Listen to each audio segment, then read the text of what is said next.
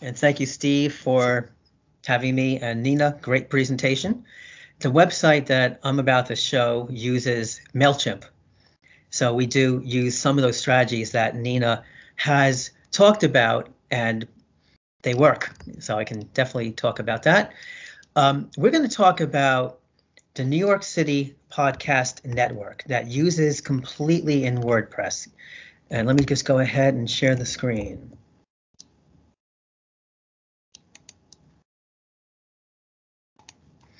Okay, so I have my presentation here. I hope everybody could see this. And this is the home page. Can everybody see the website? Yes, you see the website. Okay. So, and we have the WordPress backend ready to go. We're going to demo the plugin. So I'll hit the slideshow button. Now, a lot of people know what RSS feeds do, and a lot of people do not.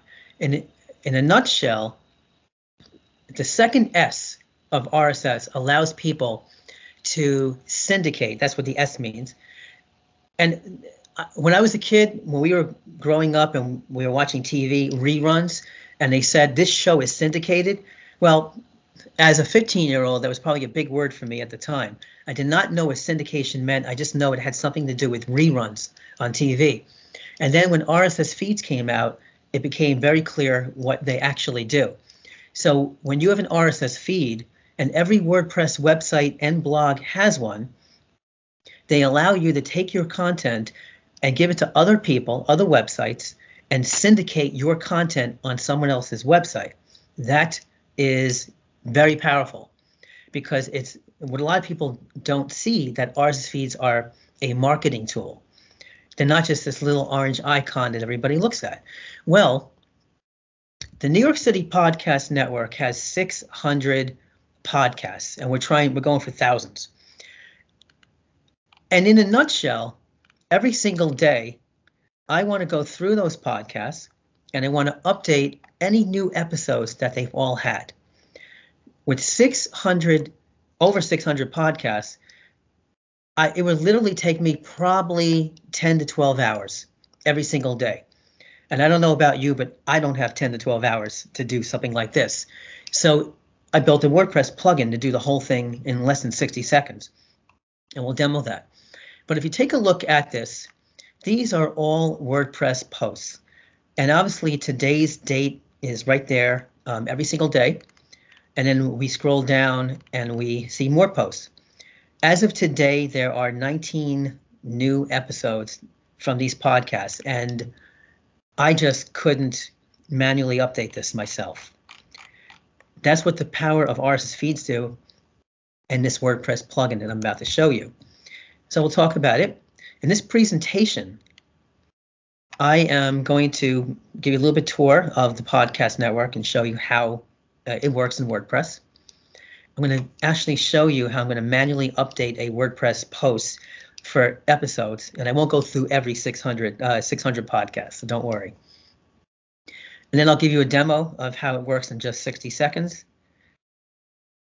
And then we're going to dissect the code on a high level.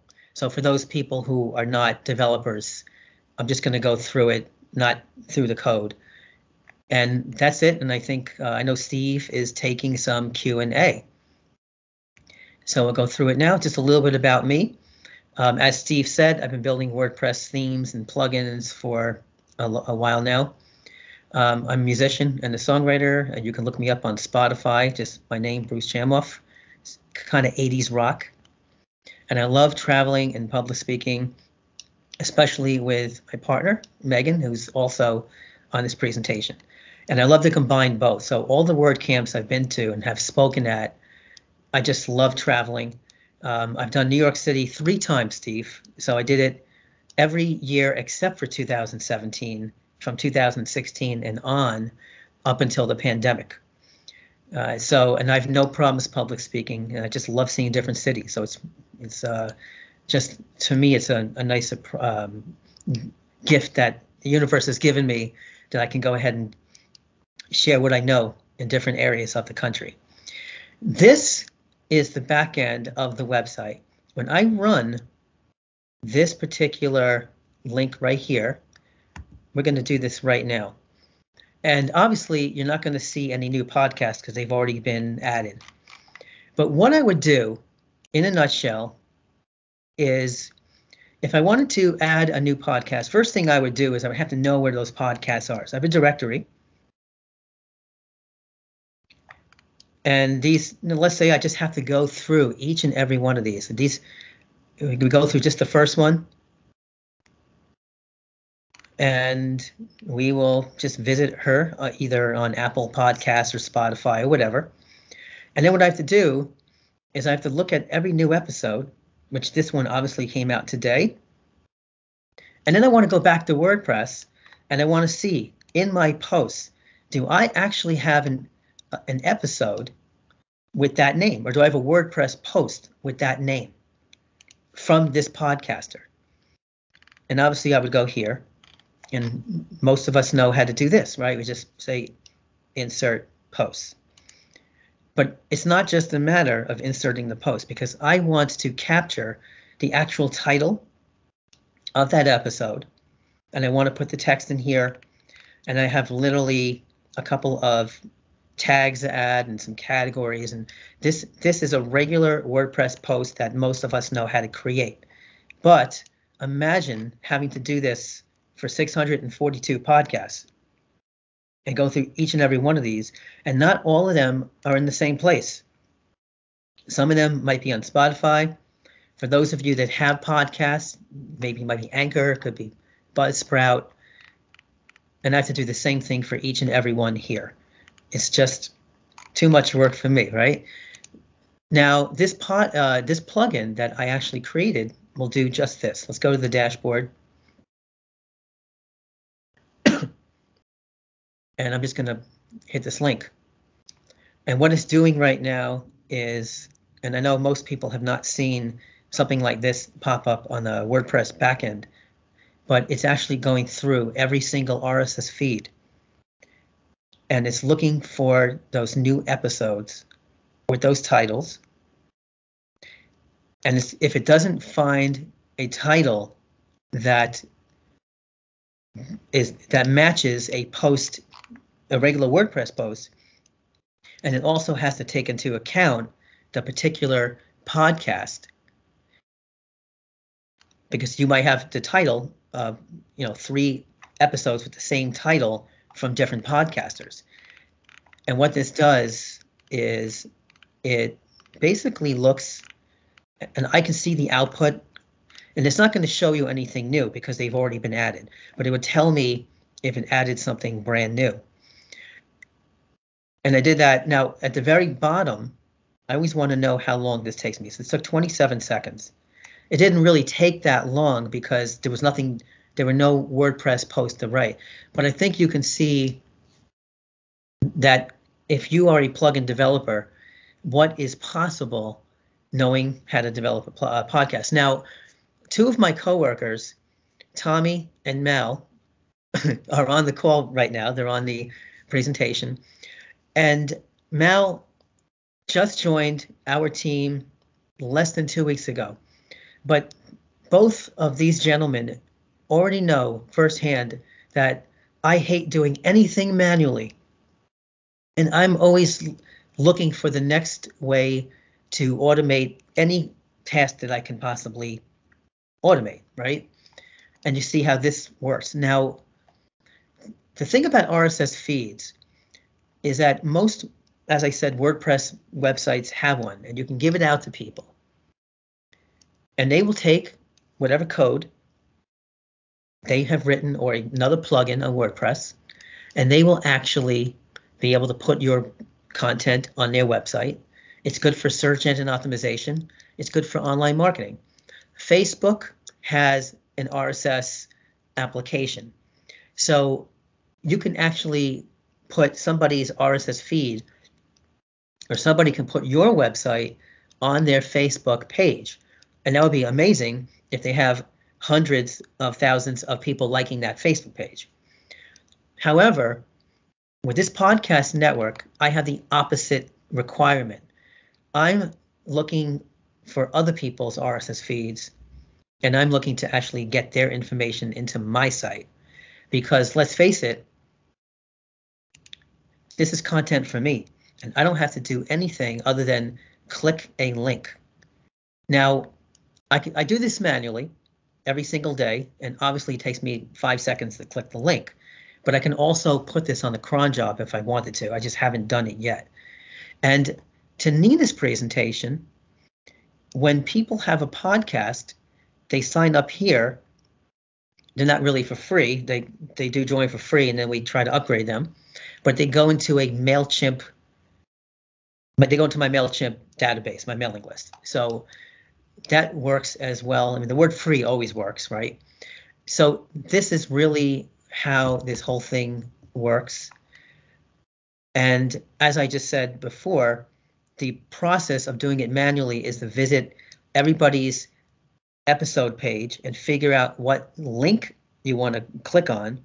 And then you have to check if there are any new episodes and then create an episode as a WordPress post. And it might fill in some custom fields, which is good if you're just doing one post. But I did that. I did the demo with the plugin.